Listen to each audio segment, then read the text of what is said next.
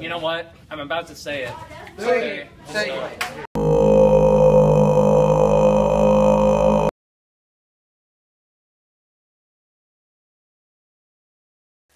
What's up YouTube? My name is David, and this jacket is awesome. It's like a windbreaker foldable thing, or packable, whatever it's called. It's merch from my artist friend Blackbird. Go check him out, he's really dope. But I'm gonna take this off because the mic and...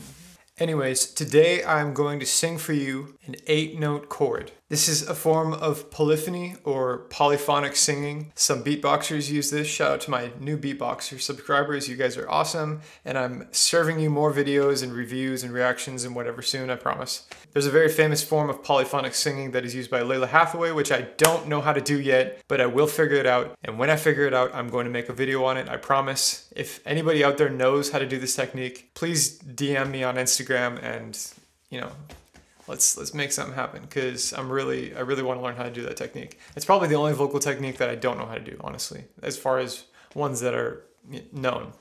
So yeah, there are different forms of polyphonic singing or sung chords, and basically when you think about them, you have to remember that you can only create one fundamental with your vocal folds at one time. However, using acoustic science specifically, you can create harmonics and amplify them with your voice. At the same time, a fundamental is being sounded. At the same time, you can create overtones, subharmonics, undertones, whatever you want to call them. So we can give the perception of creating multiple pitches at the same time. However, the only pitch we're actually singing is the fundamental pitch. Everything's based around it though. So really, if we can amplify these harmonics loud enough, we can almost sing a chord using just our own voice. So I'm going to show you how to do that, and I'm going to show you a massive 8-note polyphonic chord, which, if you're a bass fan, like I know most of you are that watch my channel, it's a super bassy chord. It's an E flat something. There's a double low E flat in it. So stay tuned for that chord.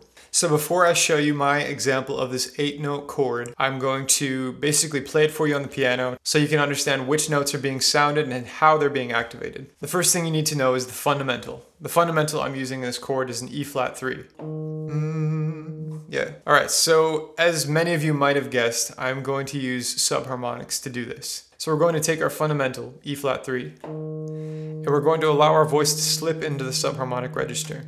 Now what's going to happen when we hit that first subharmonic is our vocal folds are going to be vibrating at 2 different rates. One at the fundamental, E flat 3, and the other 1/5 above at a B flat 3.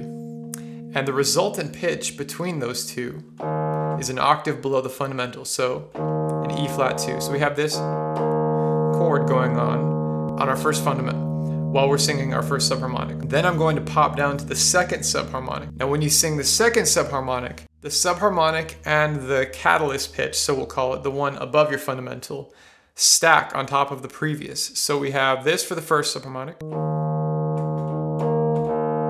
And then when we slip down to the second subharmonic, which is a 5th below, we're adding the 4th on top. So you get this as well. All right, so now we're at a 5-note chord. As some of you may have heard in my previous videos, the subharmonic series is infinite. It keeps going down to infinitely small intervals, but most people can only access the 4th subharmonic. I have sung the 4th subharmonic before, maybe you'll see it in a video, but generally this is the lowest subharmonic you'll hear from me and mostly anybody in the world, is the 3rd subharmonic. The 3rd subharmonic is 2 octaves below your fundamental. So in this case, we're at an E flat 1 for our 3rd subharmonic. To get the 3rd subharmonic, your second vocal fold is adding the 3rd above the fundamental. So let's start from the fundamental and go down to the 3rd subharmonic. Fundamental. First subharmonic. Second subharmonic added. And the 3rd subharmonic. All the notes are stacking on top of each other. As you descend down to a further subharmonic, the lowest subharmonic that you're activating is the most dominant. So the other harmonics are still present, however, they're diminished greatly. The most prominent and loudest one is always the lowest one. However, if you listen closely to the clip that I'm going to show you in a minute or so, you'll hear that the fundamental holds an almost consistent volume the whole way through. It's really great. Make sure to use headphones or some decent speakers for that, because it's super bassy and you don't want to miss out on the bassy goodness. Trust me. Anyways, I know some of you are still counting like 1, 2, 3, 4, 5, 6, 7. So where's the 8th note coming in? Well, as you hear in the clip, I'm going to add an overtone on the top. And that overtone I'm going to add is an F. F6, I believe. This is the 9th overtone off of the fundamental. So here is the entire chord that you're going to hear.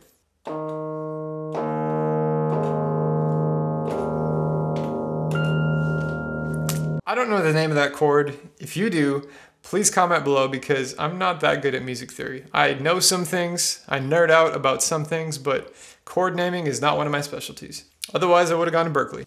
I'm sure I've bored you enough with the math and science and everything. Somebody in the comments is gonna leave a timestamp to where the actual clip is, I guarantee it. Whatever. So without any further wait, here is me singing an 8-note chord by myself.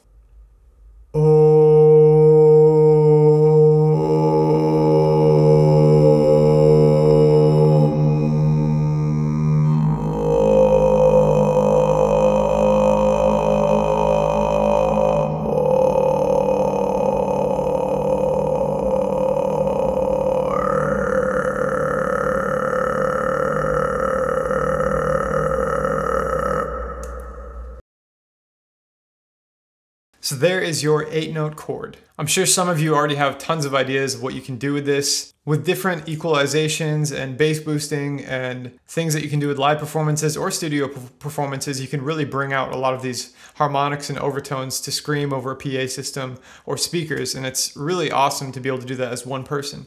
I can see this being very viable as a technique that people use in beatboxing to create a polyphonic voice or a multi-voice sound that a lot of beatboxers strive for. I can see this being used in a cappella groups, choirs. It's a really cool technique that has a lot of different applications, but keep in mind that this is subharmonic singing and it's not easy. It's taken a long time and a lot of practice for me to be able to stay in the subharmonic register for a long period of time and sustain it without popping and cracking like many of you have experienced. Also, I need to give a big shout out to Tao Yang, who is the professor of subharmonics, basically. Everything that I know about subharmonics when it comes to technicality and the math and science behind it, I have gained an understanding of because of Tao helping me and explaining things to me. So thank you, Tao. Thank you to all my new supporters, beatbox people. I am going to be giving you guys new content very soon. I'm excited and happy to see you all on my channel, enjoying these vocal techniques and videos that I'm making. So thank you all for the support. Don't forget to follow me on Instagram. I'm trying to upload a new video every week now. Yet I'm trying to not let my content be stale or boring. So I'm always trying to add new things, always trying to change it up. And I'm always listening to and reading your comments. So if you have something you want me to make a video on, please post it below because I'm here to entertain you and help you learn and teach you things that you didn't know before about your voice. So until next time.